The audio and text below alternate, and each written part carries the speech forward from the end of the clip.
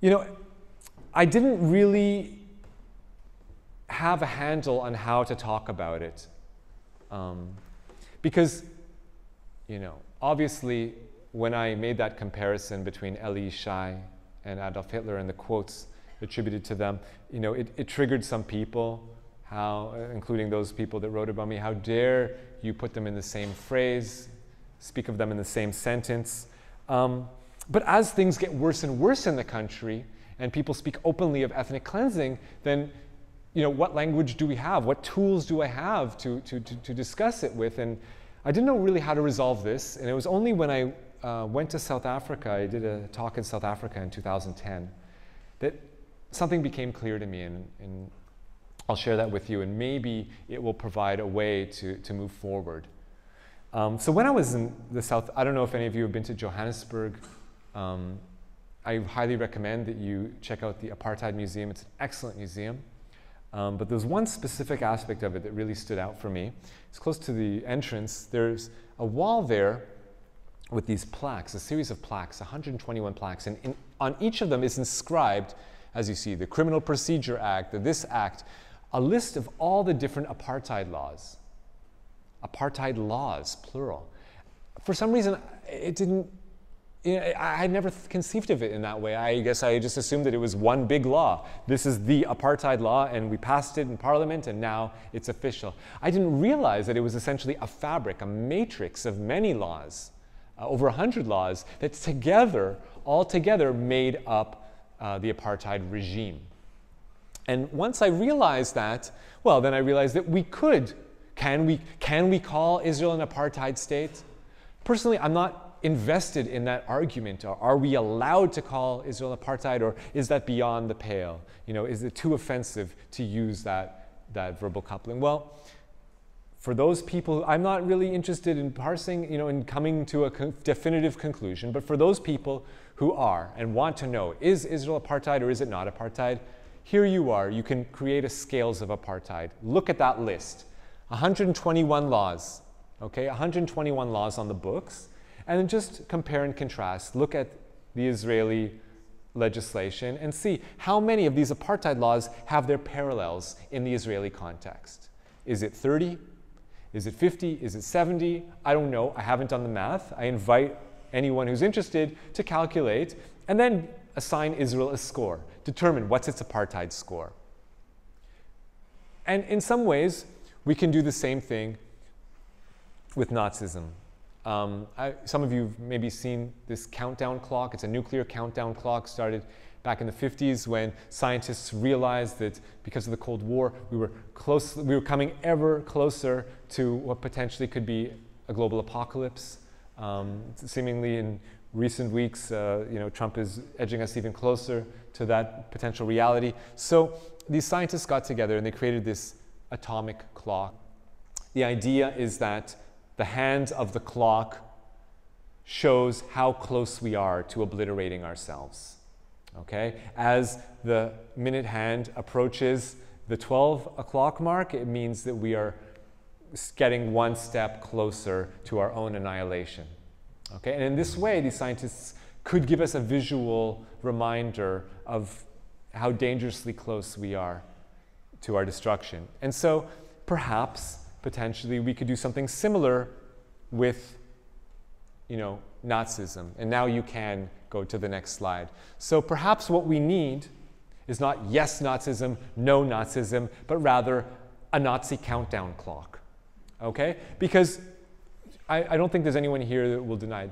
We're not in 1945, we're not in 1944, there's no death camps, there's no concentration camps, there's no gas chambers, there's no crematoria. Okay? So we're not there, okay? We're not at that level of genocide. But are we in 1941? Are we in 1940? Are we in 1939? There's benchmarks along the way with which we can measure. Are we at the point where we put a stamp on the passport of every Jewish person, the J stamp? Are we at the point of Kristallnacht? Are we at the point where, you know, and so there's various stages along the way. Nazism did not occur one day. The genocides did not occur from one day to the next. There was a long process of ramping up racism, and step by step by step, the space with which Jewish people and other minorities in Germany could occupy shrunk, and over time eventually led to the decimation of the Jewish people in Europe.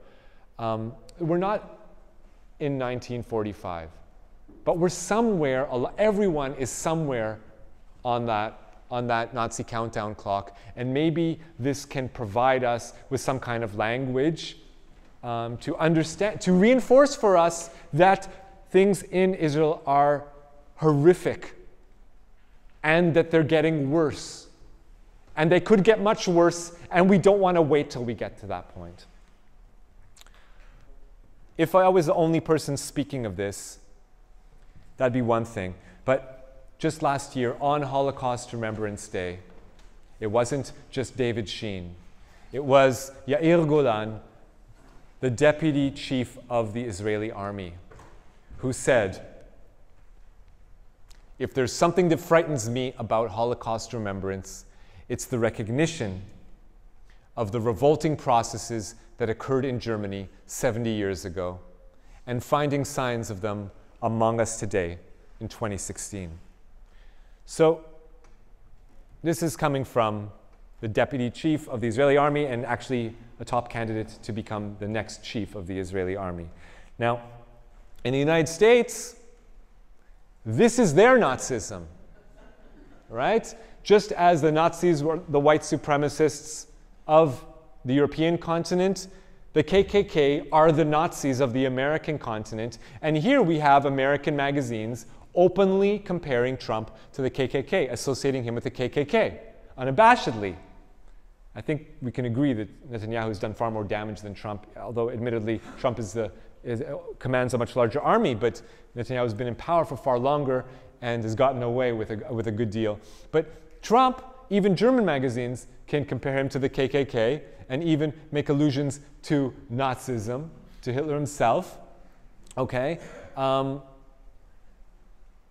Time magazine can talk about Nazism in America, but when Time magazine talks about Benjamin Netanyahu, this is how they frame him, King Bibi. So obviously there's a huge disparity between what we're allowed to say about even an American president and what we're allowed to say about an Israeli prime minister. So this is the last little piece before we break, but I wanted to just give you one last segment that may help you understand how we can talk about Netanyahu. To understand, we're going to have to go to New York, but not New York of today, but rather New York of 100 years ago. So at that time, many people here may not know this, but there was tremendous, tremendous poverty at that time. People living in horrific conditions. And not only were people living, adult Americans living in these conditions, but sadly, even children. There was a massive child homelessness problem, if you can imagine this, in the streets of New York City 100 years ago. Horrific. And in this context of poverty, these are some of the fashions at that time. And in the garment industry that at that point hadn't really been exported to the third world yet, so-called third world, in New York City is where a lot of the sweatshops were, where some of these fashions were sewn, often by immigrant women, mainly Italian women and Jewish women, Eastern European Jewish women, Jewish immigrants and Italian immigrants. And these are some of the women that worked in that field. And 100 years ago, very sadly, there was a fire in one of these buildings. And we're not really sure how it broke out. Maybe someone was smoking a cigarette, but in any case, it just ripped through the entire building. And I mean, it really was something that was horrific in the sense that the entire building was gutted. And I'm going to show you some very disturbing photos right now. I just want to prepare you. You may want to look away. Not only was the place itself gutted, but you can imagine for the women who were there, they had no choice but to jump out the windows because the owner of the factory had locked the doors and didn't provide fire escapes that were operable. So when the fire broke out, these women were not able to escape and climb down the fire escapes and the landings. And so these women had no choice. As the place began to fill up with flames, they actually threw themselves out the windows. And you had bodies and bodies of women just, littering the ground, even like falling through the ground into the basements below.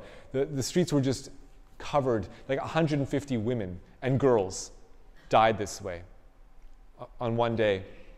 And of course, it ripped through the immigrant community of New York City.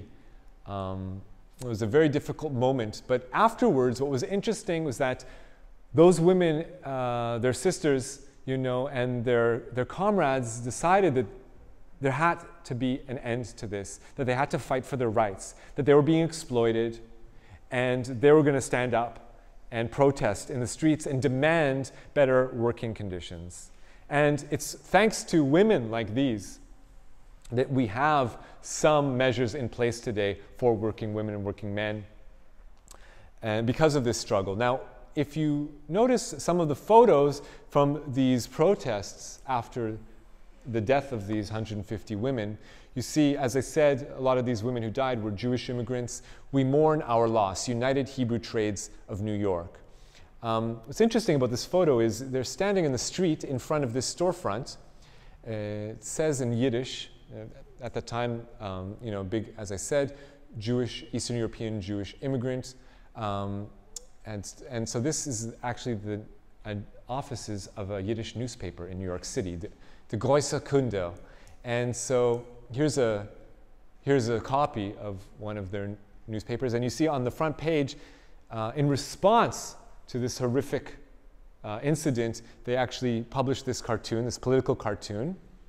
And here you have the overseer, the owner of the sweatshop, working with a whip, and the people themselves, slaving away with holes in their clothes and sweating and creating clothes for the master. And on the other side, you have an image of the Pharaoh of Egypt, the historical oppressor of the Jewish people. And he says in Yiddish, I've translated it into English, Jews once worked for me in Egypt, but never like that. Okay, so what's happening here? And keep in mind, this is in the 1910s, so this is before the Holocaust. Okay? In the post-Holocaust era, Adolf Hitler, the Nazi Party, they are considered, the worst enemies ever, the greatest oppressors of the Jewish people, the hands down. There's no comparison. But pre-Holocaust, Pharaoh of Egypt is the historical arch-enemy of the Jewish people. He, just as the KKK are the Nazis of America, he was the Nazi of Jewish lore. He was the ultimate evil of Jewish history. And so what this cartoon is saying, what this Jewish newspaper is saying, and their front page cartoon is, as bad as the Pharaoh of Egypt was, as cruelly as he oppressed the Jewish people, the owners of these sweatshops are even crueler. They are even worse than the Hitler of their time. And the owner of that sweatshop, the owners of that very sweatshop where all these women died, they themselves were Jews. Okay? Yes, many of the women who died there were Jews, and the owners were Jews as well. And so what this Jewish newspaper was saying was, you were worse than Hitler of our time. The Hitler of that time, you're worse than them. So the Jewish community of that time and the Jewish left of that time did not hesitate to criticize the paragons, the captains of industry, the leaders of their own community were not exempt from the most harsh criticism that they could express in Jewish terms. Okay? Today it's Hitler, then it was Pharaoh, and they did not spare them the most harsh criticism. And we need to reclaim that. We need to reclaim the right to make the harshest criticism.